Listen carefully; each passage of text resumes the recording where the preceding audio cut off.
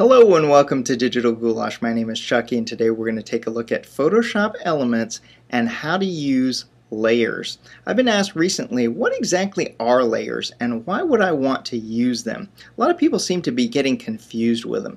Well, the first thing I want to go over exactly what is a layer. The second thing I want to cover is what an adjustment layer is. And the third thing I want to cover is what a layer mask is. Now what we're going to do when we talk about layers, we're going to talk about copying layers, we're going to talk about layer order, and we're going to talk about blending modes. There's going to be about 6 things that I'm going to cover here. Let's take a look at our picture from Ed Jordan over here, this picture of this football player and the kicker, and I want to thank him using the Creative Commons Flickr licensing. Now we've just had the Breast Cancer Awareness Month, so what I'd like to do in honor of that, I'm going to go over here into my foreground color and I'm going to select pink right there. I'm going to select that and then I'm going to select a brush to paint with. So I'm going to paint my grass pink right there. You noticed that a lot of the football players, they were using pink towels, they were using pink socks, they had all sorts of different kinds of pink stuff. So I'm going to make the grass pink right there. So let's go ahead and paint that. This is looking great. There we go. Oh, wow. Not very good with this trackpad and I accidentally painted over his knee. So the first thing I need to do is I need to go over to the eraser tool, which is also E on the keyboard, and I'm just going to erase that pink. Wow, what exactly is happening? Well, let me go ahead and tell you what is happening. On a locked layer over here, when you're on a background layer, whenever you use the eraser tool, it erases by placing the background color on whatever it is that you're trying to erase. So when you're using a paintbrush, it takes the foreground tool, and whenever you're erasing, it uses the background color over there. Now what can I do with this picture? Well, it's pretty much ruined because I can't get any of that back. So I either have to do an undo or I have to go over here under edit and I have to revert my picture. Now what I could have done is I could have went over here under my layers palette, and this is what the lesson is about, adding a new layer. So at the very bottom where the dog ear icon is, you click it, and as you can see there is a transparent layer right there. You can see the checkerboard, and imagine this as a piece of glass.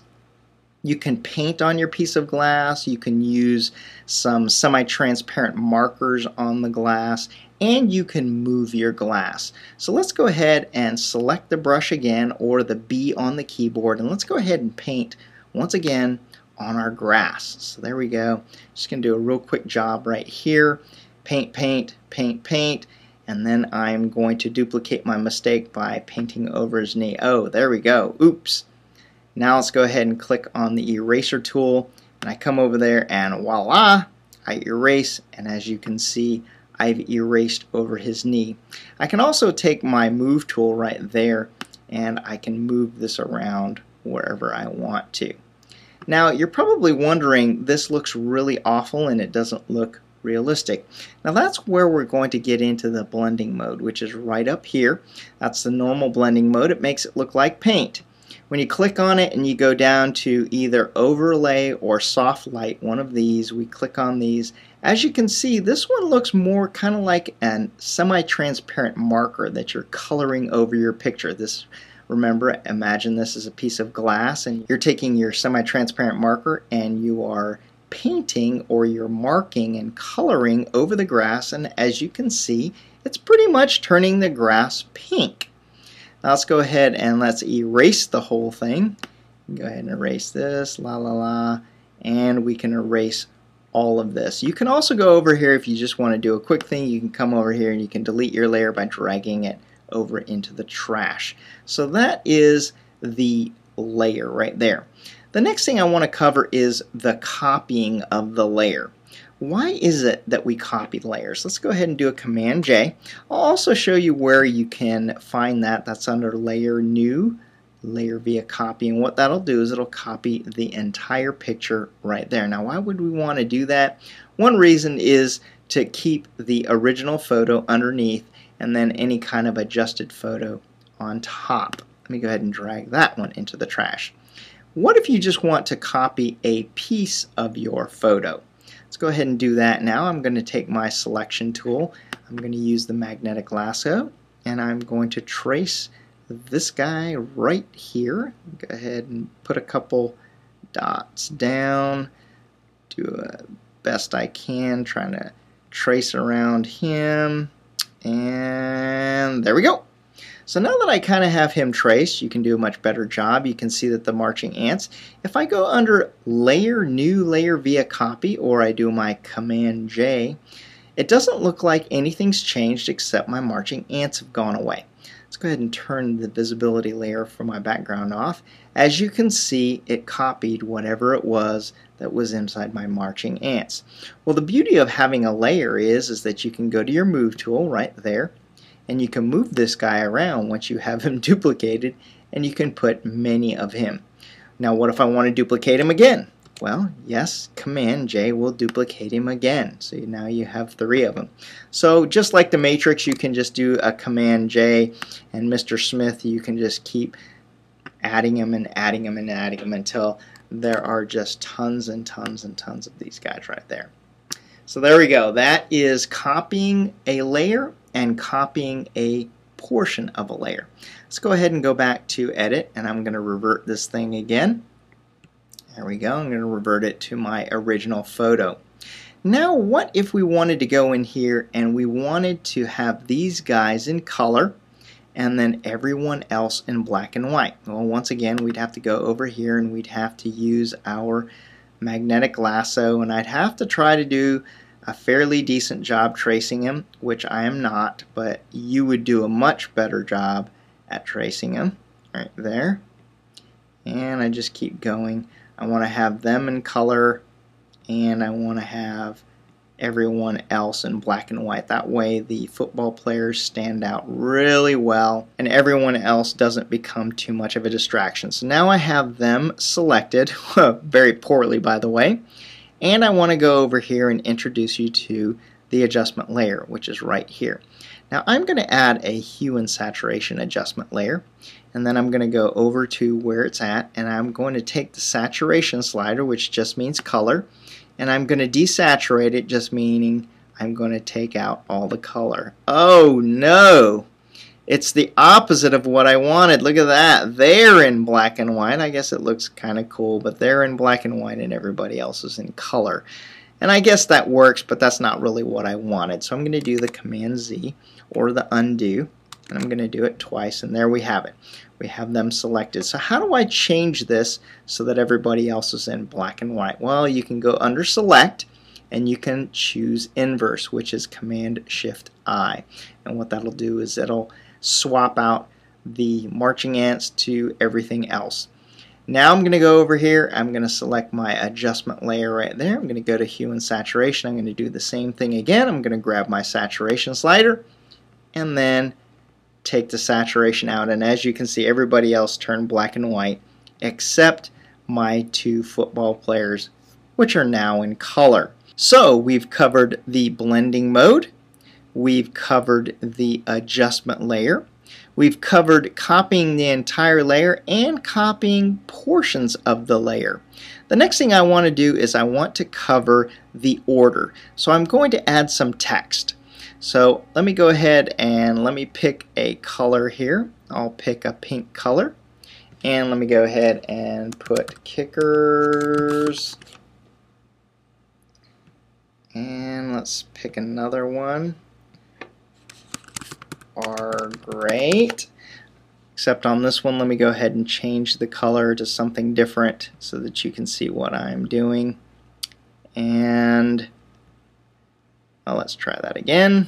Are great. Let's go ahead and try the color green or sea foam or whatever it is that you want to call it. And there we go. We're going to use our move tool. I'm going to move kickers. Are great. Wow, look at that. As you can see, the words are great or above the word kickers.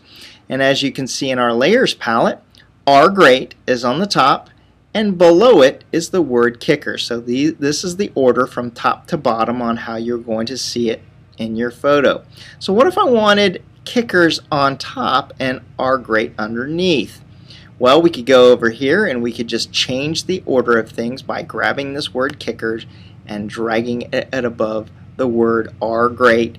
So now we have kickers are great and are great is underneath. So let's go ahead and have a review there. We've covered copying layers with the Command J and copying portions of layers, which is making a selection and copying it with the Command J or the layer, new layer. We've covered the layer order. We've covered the blending mode, which was the very beginning when I painted the grass. One of them looked like paint and the other one looked like a magic marker. Let's go over here. We covered adjustment layers right over there. I'm going to go ahead and take that out. We've covered adjustment layers and we've also covered layer layers. Well, what's the last thing that we need to cover? Well, the last thing that we need to cover are layer masks right there. So what exactly is a layer mask? Well, it's very similar to this thing right over here. I'm going to go over and I'm going to revert my image back to the original one. There is my picture of my kicker and the guy, the placeholder right there. So why would someone want to use a layer mask, being able to mask something off? Usually we use a layer mask when we have two photos and we want to use part of one photo, we want to mask it off, and then use a part of another photo. Let me give you an example here. I'm going to do the copy the layer right here with the Command J, and then I'm going to do something to this particular photo. I'm going to go over to Enhance, and I'm going to adjust my lighting, and I'm going to go over to my levels, and I'm going to really darken this down. I'm going to move the sliders over right over here so that it's really dark in there. So now I have one dark picture and I have one that's correctly exposed there. And maybe what I would like to do is I'd like to go in here and I want them light and I want the background dark so that everybody's looking at the kicker and the placeholder. Well, one way you could do that is you could use a layer mask. If I go in here and I do the same thing again, I select these guys, which I'm doing a really bad job doing. I'm selecting these guys over here. We have it. I'm selecting them, and there we go. And let's go ahead, now that I've selected them, I'm going to go down to the layer mask and add the layer mask. Oh no, they're dark and everyone else is light. It's exactly the opposite of what I wanted to do. Let's go ahead and do a Command Z right there. Now, if I wanted to select everybody else, do you remember what we did? Well, we went over here and we went under Select and we selected the inverse, which is Command Shift I. Now we selected everything else. Let's go ahead and hit the layer mask again. And as you can see, what we're doing is that we're masking this layer off right there so that this image can bleed through anywhere that it is black. So we have the original image right here bleeding through, and then we have this image over here. Let's go ahead and do a quick review. Right there. We've gone through our layers. Our layer was just like it was a piece of glass that you can paint on or cut on or color on. We had our adjustment layer in which I changed part of the picture as black and white and the other part of the picture as color. And we have a layer mask right here when we have two pictures and you want to see a portion of one picture and a portion of another picture. Next thing we covered was the blending mode. That was as if we painted one with paint and the other one we painted with a magic marker. The other thing we did was we did a copy, which is a layer via copy. Go ahead and do that. A layer via copy, which was under the layer, new layer via copy right there, or we did a Command J. And the last thing that we covered was the layer order.